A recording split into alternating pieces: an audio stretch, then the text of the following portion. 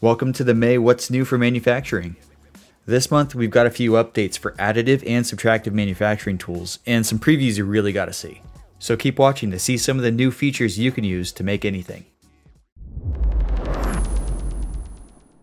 Stereolithography, or SLA, is the latest printing technology to be supported by Fusion 360. The machine library has Formlabs SLA printers now, and you'll also be able to generate support structures for SLA prints.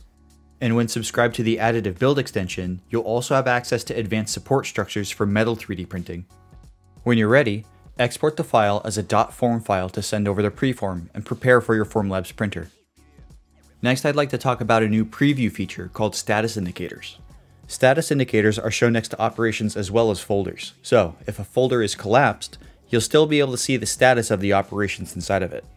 Here you can see the yellow indicator next to setup 1 turning green after all the operations have been generated. The next preview feature is pocket recognition, and this one's really cool and should save a lot of time. Think about the way these features might be programmed now. Maybe first we'll need to use the minimum radius analysis tool to figure out what size tool fits.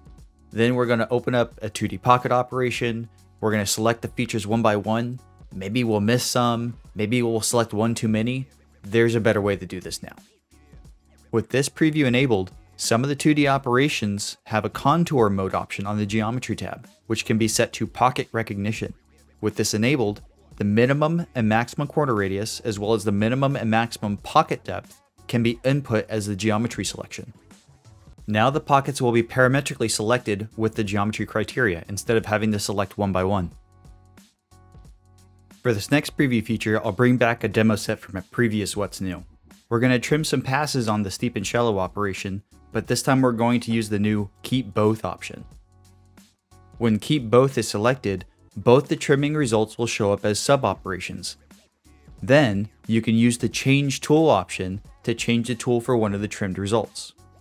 This is a great alternative to making duplicate operations with different tools and trying to make the trimmings match up between them. And last but certainly not least, Machine Simulation Preview. Machine Simulation is an amazing tool for checking for machine clearances and knowing what to expect from your program.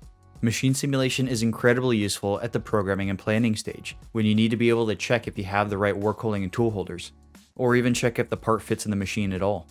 To use Machine Simulation, select the machine from the machine library in your setup.